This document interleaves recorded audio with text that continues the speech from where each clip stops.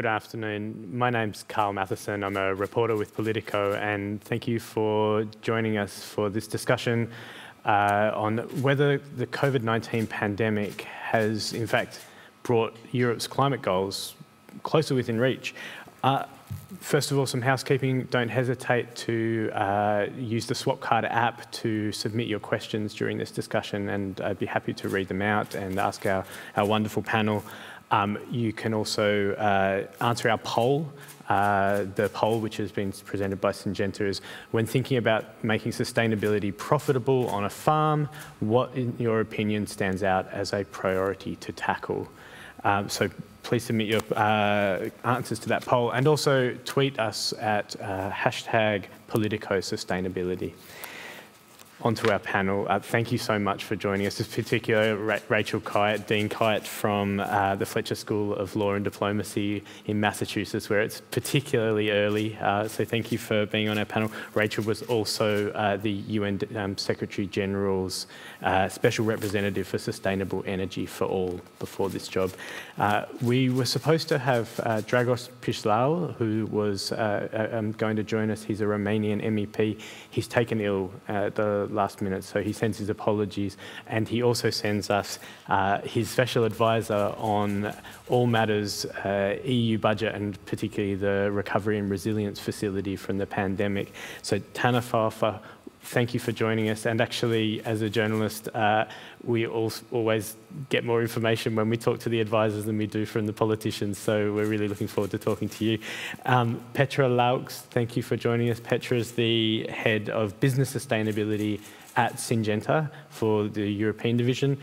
So thank you to all of you. Really looking forward to this discussion. I think it's clear that at the very least, the COVID-19 pandemic has not sated Europe's appetite for setting tough climate goals. Next week, the European Council, the leaders will meet and discuss raising Europe's climate target for 2030 to 55%.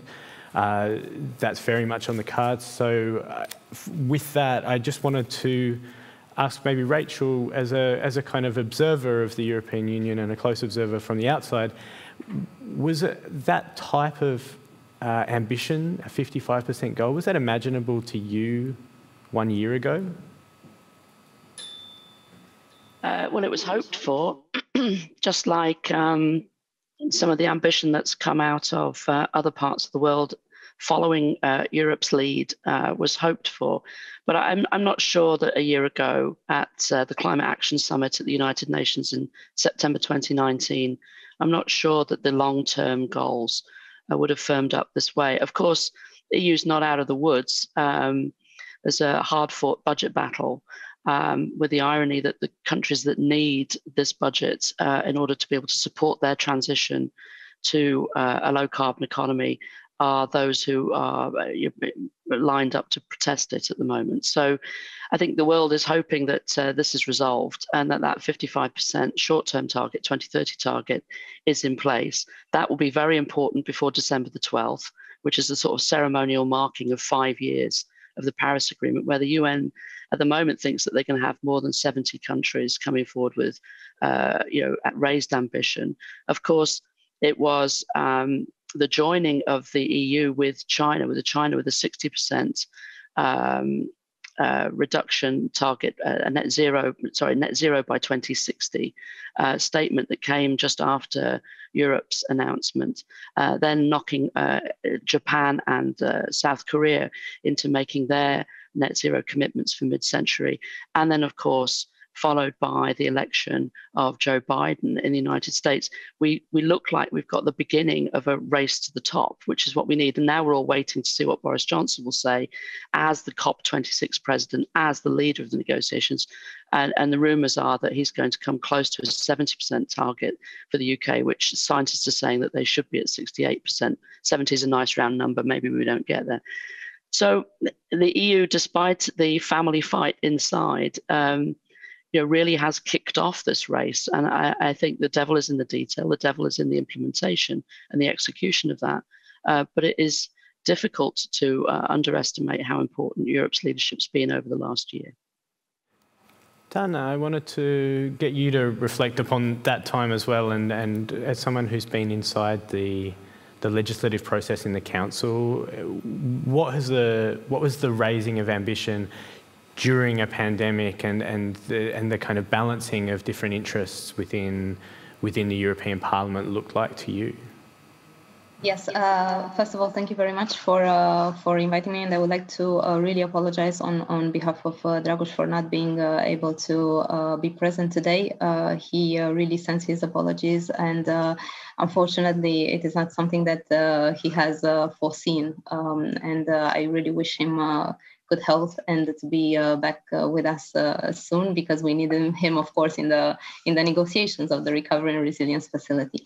Coming back to your question, indeed, one would say that when we think about recovery, and when we speak about, in particular in this context of the pandemic, if we refer to recovery, one would rather immediately point towards the economic and social recovery after the pandemic. But the reality is that we are currently facing a world in which we need to tackle the challenges, and recovering from something means also that you need to reform what you have not managed to do so far. So you will have to improve the measures and the policies that you are not able to tackle so far, and also to invest in your future, so that you are able to increase a bit the resilience of the continent, which will of course lead to the improvement of the overall well-being. So they are all interlinked, and this is why a recovery cannot be really envisaged without containing the sustainability part in it. And this is why the Parliament had raised a very high ambition with regards to the climate targets, and not only in the legislations that we had expected it to be. So when we refer, of course, to the taxonomy regulation, and we refer to the Green Deal, but also in the Recovery and Resilience Facility. If we have a look at the Parliament's proposal, which is of course now being negotiated in trilogues with the Council and the Commission, you will see that the Parliament proposed a structure of 6 pillars, which are linked to 6 European priorities. The first pillar is the just green transition pillar, and I would really like to raise the attention on this particular aspect, because it's called the just green transition pillar, especially first to put the high target of reaching the goals that we have set, to have a clear spending of not only 37% for climate actions as it was envisioned by the Commission, but actually 40%. So the Parliament proposes 40% of the plans to be spent on climate and biodiversity actions. We propose an ambitious tracking methodology, and we really wish this green transition to be a just one.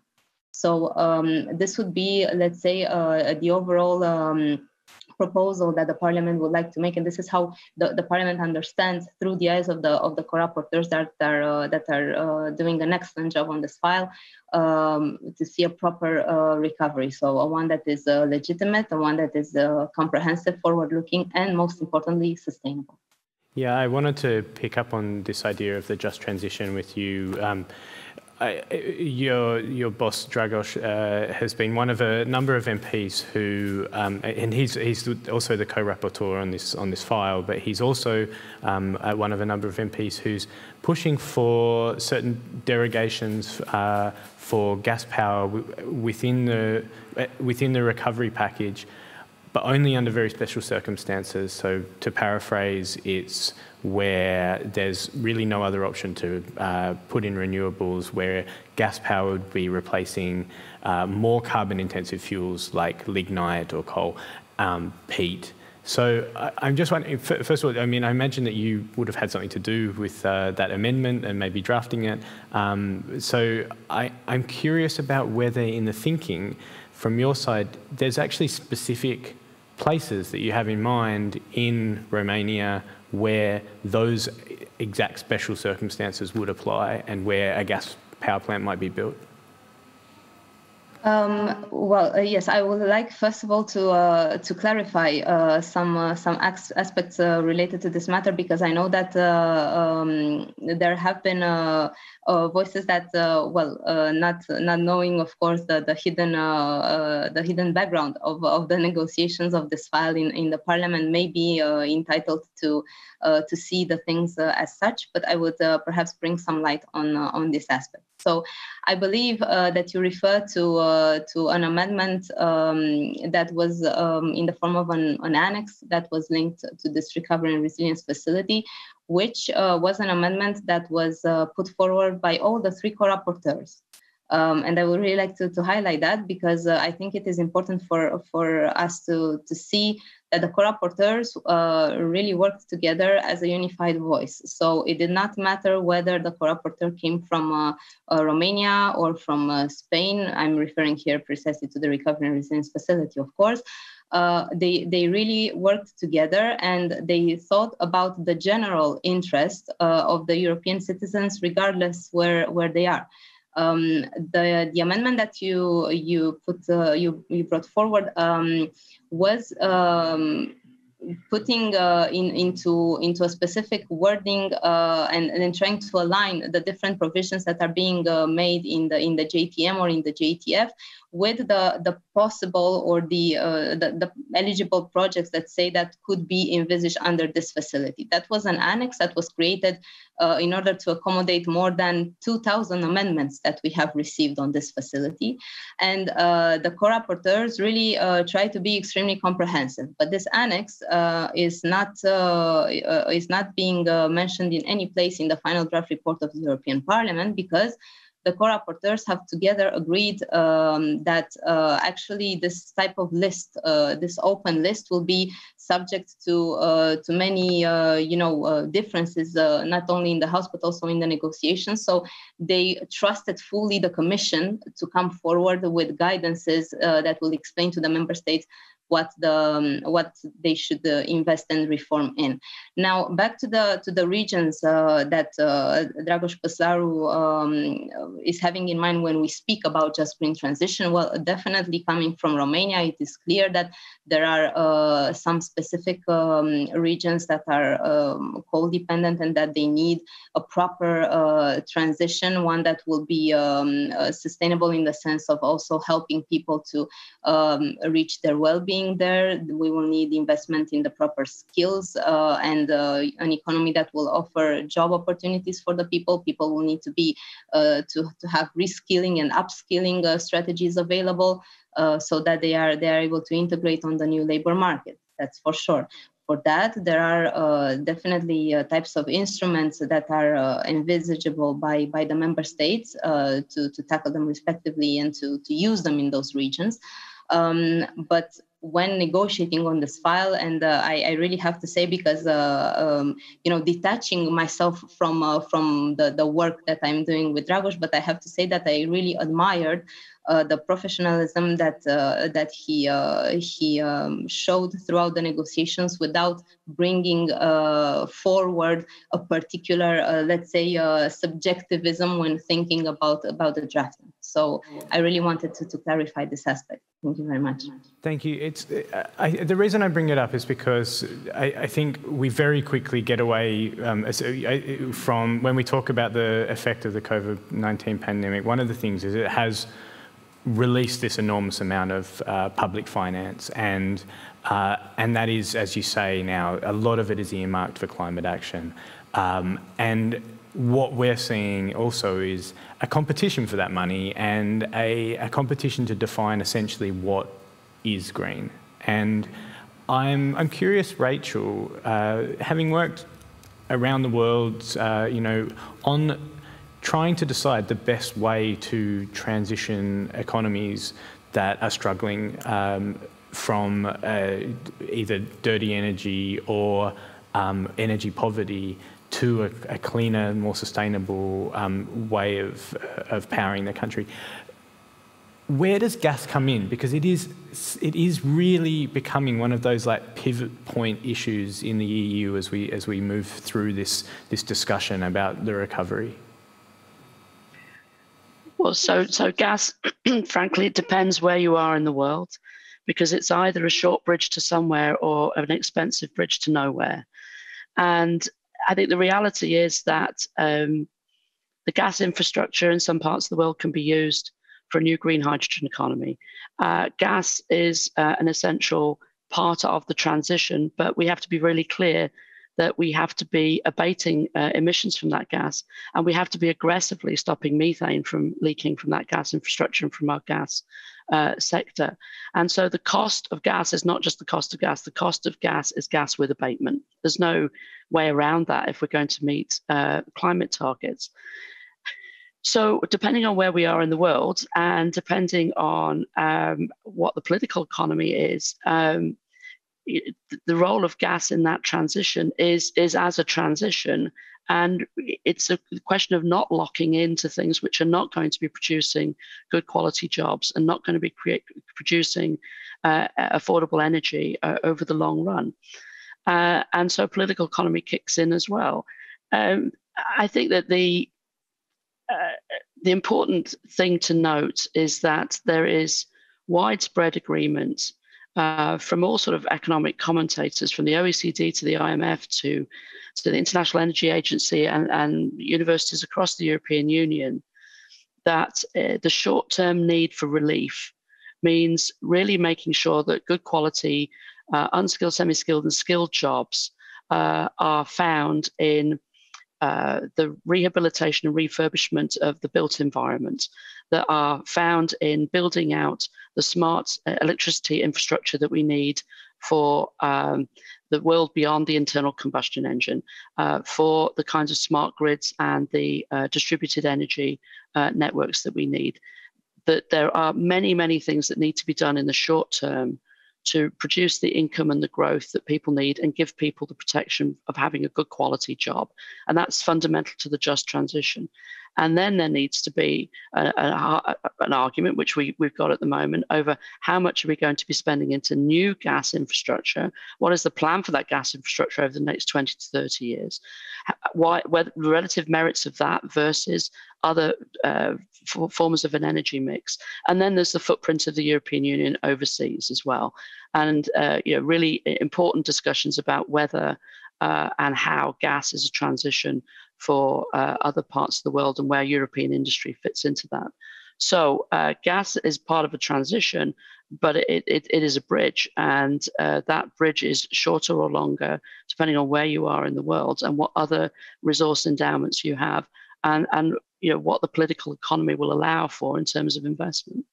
Do you have a view on how short or long that bridge is in the EU specifically? Well, people will have to determine. I mean, this is really what people will have to determine, because it's going, as I said, you're going to have to pay for the abatement, which means you're going to have to pay for carbon capture, use and storage. You're going to have to pay for aggressive measures to stop methane from being emitted. And you can pay for that. That may end up being more expensive than paying for other things. And that's really, that's a political question. There's norms within society about what we're prepared to pay for. And if people want to pay for gas and gas infrastructure because that's where they believe a political agreement can be reached within society, then so be it. But that may not be the cheapest option. There's also the other sort of really big political fight that's going on in Brussels at the moment around climate change and the way the politics is moving on climate change, and the new targets that are being set, and the European Green Deal is in agriculture. So I'm really glad that we've got you to speak to us, Petra. There's been an attempt to reform the CAP from the European Commission. Their proposal went to Parliament last month. It ran into some trouble with some of the eco schemes, the schemes that were intended to fund farmers to cut emissions. There was a lot of pushback, and certain exemptions were put on, and loopholes and things like that. So I'm curious, because farmers are, if we're talking about a just transition, farmers are going to be amongst the workers and businesses and companies most impacted by by climate change, by a warming planet. In Europe, we have drying, we have droughts, and all sorts of extreme weather impacts. So I'm curious how you see that political play that's being made in Brussels at the moment, and why farmers are sort of pushing back against that CAP reform. Thank you, Karl. And in fact, you rightly pointed out that farmers are very worried about climate change. We have asked our customers, and we found that in Europe, about 60% of farmers have already been impacted by climate change. About 80% of farmers believe that this will impact their profitability going forward, but also about 70% of farmers believe that, being climate smart and sequestering carbon will make their farming more competitive for the future. So for us, the question is, how can we make this work? And you're asking about the politics of this, Karl. So in essence, the technology is already there, right? So Syngenta, in its Good Growth Plan, seeks to support farmers on fighting climate change. So what we do is two things. We help farmers mitigate the effects of climate change by providing better forecasts, by providing drought-resistant seeds. And we help farmers minimize the impact of farming by promoting climate-smart farming practices and offering, for example, nutrition-efficient seeds. So there's a lot we can do, but why is this not happening? And it's actually not happening in bigger scale because there is no business model for sustainability at farm level yet.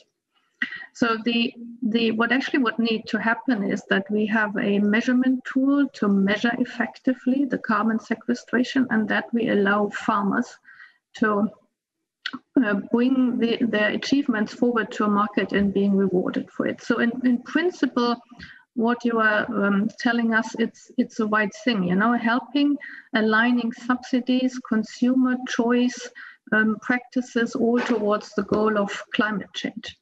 I'm not really in a position to comment, how farmers this is.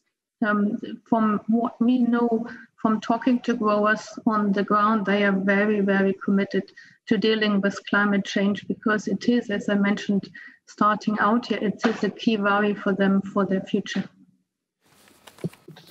But their lobby is working against that in some ways, I would have thought, because there's money on the table for farmers to be investing in these types of more sustainable practices.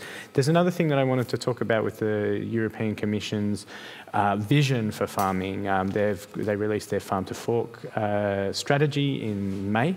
And it was, agriculture accounts for roughly 10% of EU greenhouse gas emissions. So this is their attempt to begin to address the emissions from this sector. In that strategy, there was a reference, a target to cut fertiliser use by 20%. Now, fertiliser use by some estimates accounts for about half of agricultural emissions. These are your products. So are you... Where are you on this 20% target? Do you think that's a good target? Do you think it's too high, too low? What's your sense? So you're pointing to the crucial role of agriculture and farming, right? It's about 10 to 12% of greenhouse gas emissions, but also agriculture is in a unique position because agriculture can also mitigate climate change. Yeah, there is the idea and the ideal that per acre we can sequester 1 ton of CO2 per year over 30 years. So that's the massive opportunity we need to strive for. Now, with regards to the Farm to Fork strategy, you're asking, Karl, what do we think about these targets? We fundamentally support the vision of the European Commission for a greener agriculture. We believe we are not yet measuring the right things. So for us, it's less about the process. It's less about fertilizer use. It's less about crop protection use. And by the way, Syngenta is offering crop protection products and seeds. We are in Europe not present in the fertilizer business, but nevertheless, we strive to work towards measuring the outcomes. And when it comes to carbon farming, we were very encouraged actually by the releases of the intentions of DG Klima, who actually said they want to allow and establish a carbon credit market for farmers as of 2023. And this would actually allow, foster and accelerate the move to climate-friendly agriculture in Europe. I want to move on. These are two of the sort of big political issues that are rumbling around in Brussels. But Rachel, in a global sense, the EU has this kind of ambition to export these values that it's laying out to the world and export its Green Deal. To do that effectively, can it just lead by example, or what does it need to do? No, it has to be leading, do as you do, not do as you say. But I think that there is a lot that the European Union is doing, which stands as a benchmark, or at least leadership. Everything from the taxonomy on sustainable finance through to the ambition that's in the Green Deal, etc. So the argument about implementation is important. The argument over the budget is important. It will be important that the European Union is known as sort of being able to back up its ambition with its plans, because I think otherwise it makes it very difficult to lead compacts with other parts of the world. But I mean, Europe is seen as a leader, and I think yesterday they published a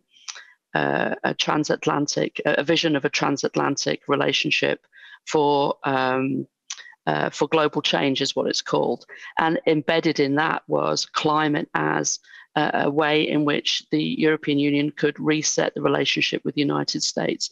And it went through quite some detail in what is just a framework statement. So I think the European Union's relationship with China, the European Union's relationship with the United States are fundamental to success in continuing to ratchet up ambition with action over the next year. And then, of course, the European Union's footprint and its relationship with low-income countries and middle-income countries is also really important. And there, COVID has rolled 100 to 200 million people back into poverty in low-income countries. The pressure on the European Union to be able to help other countries through their transition is going to be enormous.